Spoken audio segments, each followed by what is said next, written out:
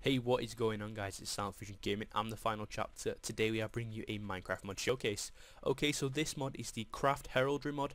It's a pretty awesome mod, so yeah, let's just jump straight into it then. As I fade away.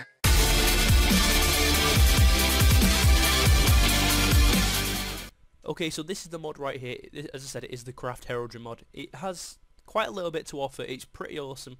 And yeah, it basically adds some banners into your game that you can kind of customize yourself and stuff like that. It's really awesome. And there's only 3 crafting recipes. So first off, before you do anything, you're going to need a heraldry scroll. Now to craft this, you're going to need 3 paper, 1 string and 1 golden nugget. And that will give you the heraldry scroll.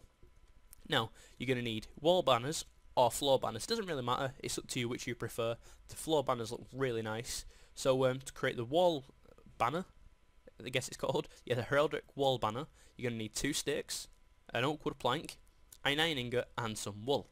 And then to create the ones on the floor like there, you're going to need 4 sticks, an oak wood plank, some wool and an iron ingot again, just arranged a little bit differently. So yeah, this is pretty much it. It's awesome. And yeah, so first off, all you're going to do is you want to grab your heraldry scroll. And as you can see, there is loads and loads of things to choose from. There's actually 876. It says so on the forum anyway, so you know, you can pick whichever ones you want. So let's just say the alien skull. Then you can choose your background colour. You got any colour you want on the RGB scale. So let's have that black, let's say, and then let's have the skull say red, like so. Then you click done here, and then you know, you just right click on it like so, and then you know, your logo's on the banner. Anyway, sorry about that, guys. Fraps decided just to lag out a little bit. Still doing it now, but never mind. So yeah, anyway, now if you can go back into this again and say, like, let's just choose, say, a shining claw, for instance, and then I want to have the background yellow, and then I'll have the logo red, blue, even blue. Yeah, that's definitely blue. And if I click done again, it actually keeps them there, so you can actually change it if you want as well. Oh, I didn't actually click on the block there. Why ain't it doing it? Okay. If you actually click, there you go. I wasn't actually clicking on the block properly there, so it was just going into the GUI. So you can just use 1 scroll and keep changing it if you want, or you can make you know, more than 1 if you do want to, if you've got the resources to do stuff like that. So you can keep them, you know, quotation mark bookmarked or something like that.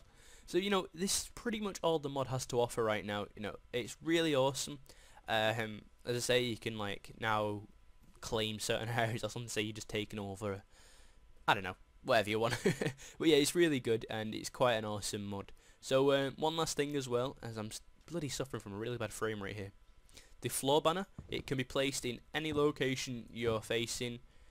It always faces wherever you place it, so nah. And can you walk through the blocks? Yeah, you can actually walk through them as well, so that's not too bad. So you know, if you want to decorate your house or anywhere you want, then yeah, feel free. So yeah, that's pretty much it. So yeah, guys, that is all the mod has to offer right now. It's a really awesome mod.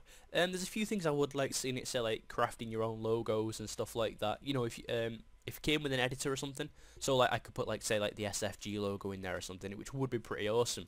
But other than that, it's a really nice, unique mod, and I'm definitely going to start using this in my Minecraft world.